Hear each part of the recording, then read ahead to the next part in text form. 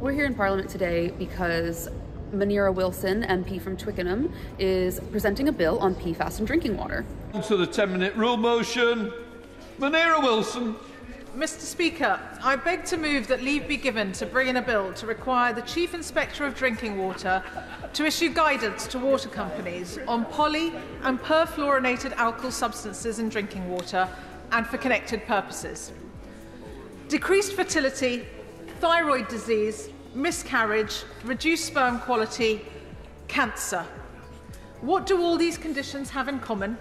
They've all been linked to the pervasive presence of PFAS, per- and polyfluoroalkyl substances, better known as forever chemicals.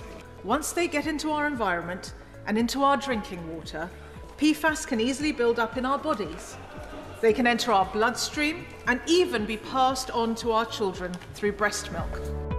At the moment, there's no statutory standards for PFAS in drinking water in England and Wales, and this is falling behind the regulations in the EU and in the United States, and even Scotland, who follows the EU rules. So this bill would raise the guidance for PFAS in drinking water to a statutory level, which would allow regulators to hold water companies to account for really enforcing and sticking to these rules.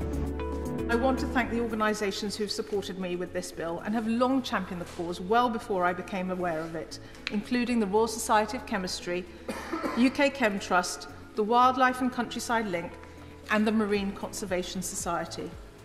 They and many others are dedicated to ensuring that we have a country where we can safely enjoy nature and preserve people's health for generations to come. Because ultimately, Mr. Speaker, this is not only about us, but it's about our children and our children's children. There is no better legacy we can pass on to them than to safeguard their health as best we can.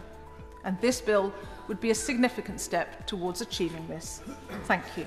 The question is that the honourable member have leave to bring in the bill. As many of that opinion say aye. With the contrary, no. I think the ayes have it. The ayes have it.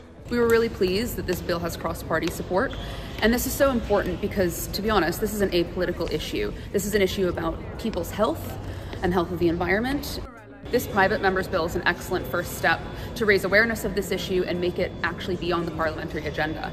And we're hoping that even if this doesn't get taken forward, the government will be able to see how important this issue is and take these provisions and adopt them into their other legislation, such as the Water Special Measures Bill that they're debating at the moment, or potentially some of their future legislation that they're planning to continue to tighten up the regulations on the water sector.